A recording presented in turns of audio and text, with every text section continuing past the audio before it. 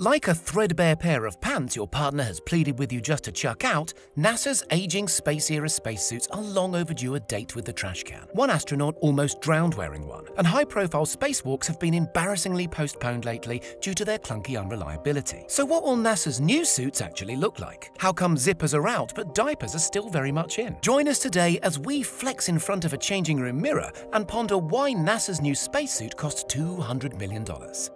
Every time NASA astronauts on the International Space Station go and stretch their legs on a spacewalk, this happens around 8 times a year, give or take, they gingerly climb into a spacesuit designed in the 1970s and first deployed 40 years ago in 1981. Originally slated for a 15-year service life, but now well into their 5th decade, only 4 of NASA's original 18 Shuttle-era suits are presently on active duty. 7 are in assorted states of disrepair. 2 were lost during the tragic 1986 Challenger explosion. Another 2 perished in the 2003 Columbia disaster. One unoccupied suit was blown up on SpaceX's ill-fated CRS-7 cargo mission, another during early ground testing. Worryingly, this dwindling wardrobe of suits has started to show its age. During one terrifying 2013 incident, Italian astronaut Luca Parmitano was forced to hastily abort an in-progress spacewalk because a blocked fan pump caused his helmet to fill up with water. In 2019, the historic first much-heralded all-female spacewalk was awkwardly postponed when it emerged there weren't enough medium-sized suits in service that day. If that wasn't bad enough, NASA engineers have lately struggled to get hold of parts to maintain and repair this unique vintage hardware. Some components, for instance the rather important-sounding carbon dioxide sensors,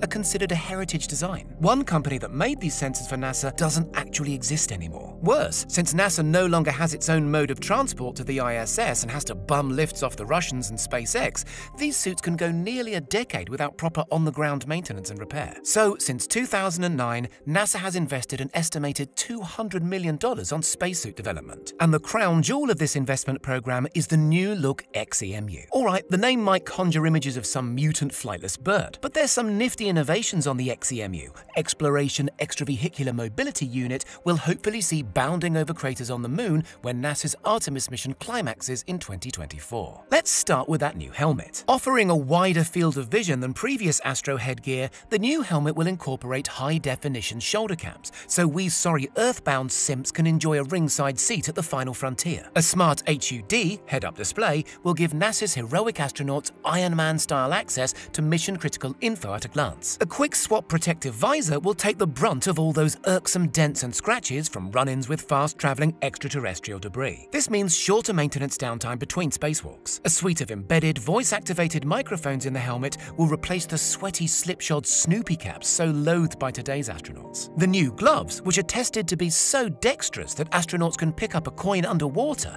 incorporate a clever system of heat radiators to protect astronauts' hands from extreme temperature variation in space. They're tough enough to endure wear and tear from the horrific glass-sharp dust that covers the lunar surface, which previous missions found isn't smoothed down by weather in the same way dust and rocks are here on Earth. The new suit's backpack is where the real magic happens. Through a spectacular array of miniaturized tech, its life support systems can keep the suit's inhabitant alive for well up to 6 days without any external input. Its brand new carbon dioxide scrubbing system cleverly employs 2 separate cans of lithium hydroxide to capture exhaled CO2. While one can is being filled up, the other is exposed to the vacuum of space and flushed out. The backpack's onboard oxygen tanks operate at higher pressure than previous systems, so they're more compact, and the only real limit on survivability is battery life and food. Several backpack systems, cooling, fans, water tanks, are buttressed with backup systems to smooth over any malfunctions. Also, on the back of the suit, the Simplified Aid for Extravehicular Activity Rescue, or SAFER,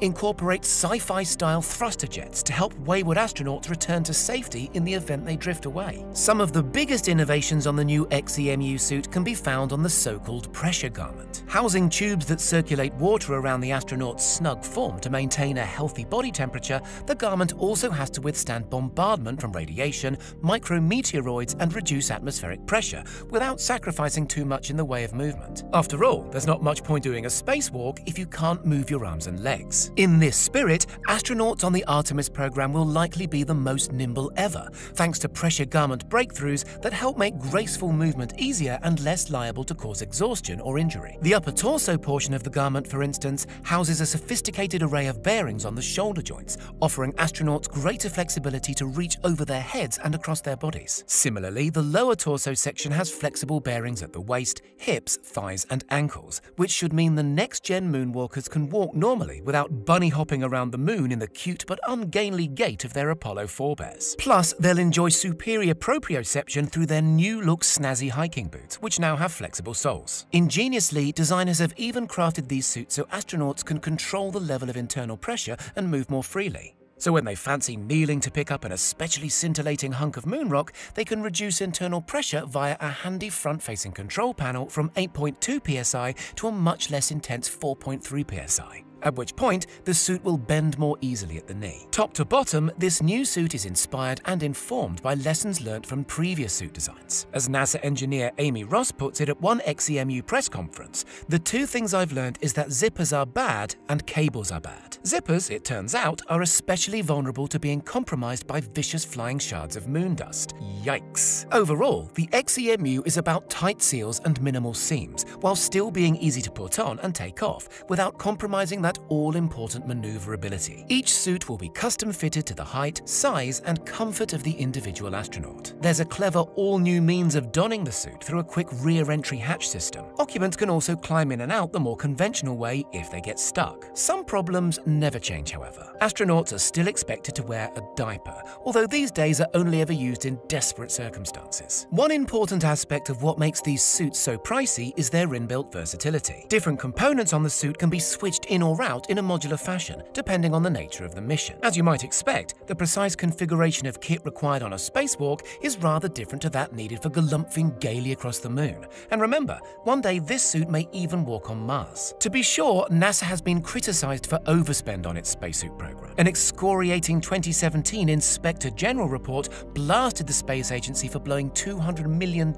without a single working spacesuit to show for it. Still, all being well, XEMU will embark on a trial mission aboard the ISS in 2023, just 1 year before hopefully gracing the first woman ever to sashay across the lunar surface. Despite recent efforts to cut costs by involving private sector partners in the design and tender processes through splashy competitions like the Astronaut Glove Challenge, the plain fact is new spacesuits are a cash-hungry undertaking. As leading Smithsonian curator and spacesuit authority Dr. Kathleen Lewis puts it, they're complex human-shaped spacecraft. We should think about them in terms of spacecraft, not as work clothes. Or let's borrow a term from the world of fashion and call XEMU what it really is, an investment piece. What do you think? Is $200 million actually quite a reasonable price tag, considering it's basically a miniature spaceship? Let us know in the comments, and don't forget to subscribe for more marvelous moonwalking tech content.